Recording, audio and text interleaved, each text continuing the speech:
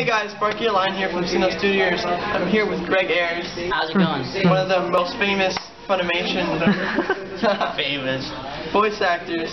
How are you today? Pretty good, pretty good. It's the end of the con, so tired, but Tired. yeah. We're at Mizucon right now in Miami, Florida.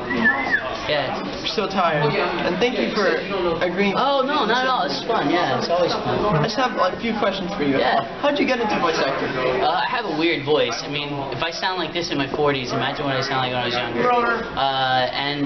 I've done theater my whole life, and so much about getting into any industry is who you know and whatnot. Well, some people that I'd done theater with, namely Chris Patton and Monica Rial, were already doing voiceover work, and they were looking for the voice of a little kid, and they were like, oh, call my friend, he works at a law firm and he sounds like he's 12. So literally, my first audition for ADV Films was just my voicemail at work.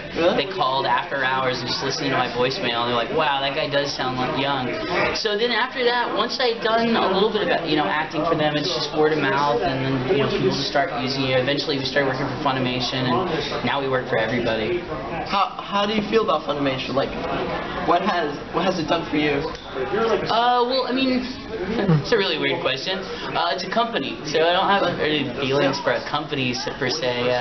I'm really more attached to the shows that I work on. Like, companies make good moves and bad moves, so like I try not to invest anything in a company, but like the people I work with and the shows I work on, I really love. I've gotten to do some really great projects for Funimation. I've got a new one that's coming out that I can't talk about, that it's just killing me that I can't talk about it because it's a really fun show. So keep a lookout. Or I get to play a villain, which I never get to play a villain. Oh, really? This is fun, yeah. A really, really funny villain. But yeah, I really tend to, because I've worked for so many different studios, ADV Films, Sentai, Okratron, Amusement Park Media, Funimation.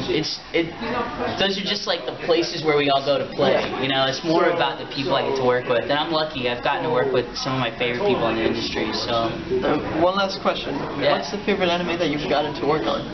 Oof, that's tough, man. There's it's like always a top 5. Unfortunately, it's one that I can't talk about. It's definitely batting up in the top 5. Oh, really? But yeah, it's really cool. I really like the show a lot. Dead Man Wonderland was really cool. Chrono Crusade is always going to be a favorite of mine. Beck Mongolian Chop Squad is another really fun one. And I just did one for Sentai Filmworks called From the New World that I really like a lot. Really? And another that Monica and I do all the bloody shows together. So another one's a lot of fun too. Yeah, it's such a cool show. But yeah, there's so many. Yeah. Well, thank you for agreeing to this. Oh, not at all. It was fun. You guys keep watching.